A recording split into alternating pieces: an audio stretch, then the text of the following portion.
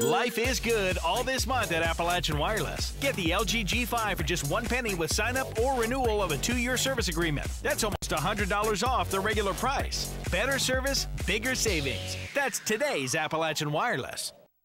Healthcare National Marketing's call center in Jenkins closed its doors last Friday, leaving 18 employees, now unemployed. The center was open for less than 2 years and operated as an outbound call center where employees would contact potential leads interested in health and dental insurance. But financial losses at the center, which had also had a heavy turnover in staff since its opening, prompted the decision to close.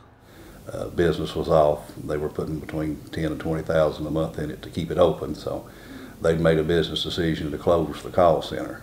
But the closure doesn't mean that Healthcare National Marketing is pulling out of Jenkins. The company's Smile Faith Dental Ministry, which provides charitable dental care, will continue to operate, and the building that housed the call center will eventually become a recreational wellness center for the community.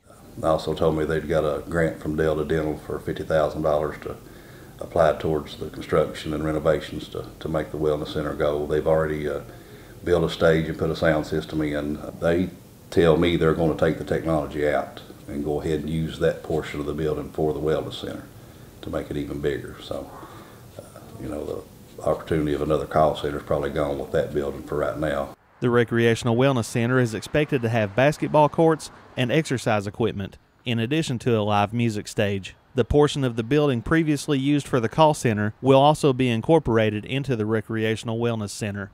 Even though they'll be gone as far as the business end of it, they're still invested in Jenkins as far as the wellness center and doing the dental missions.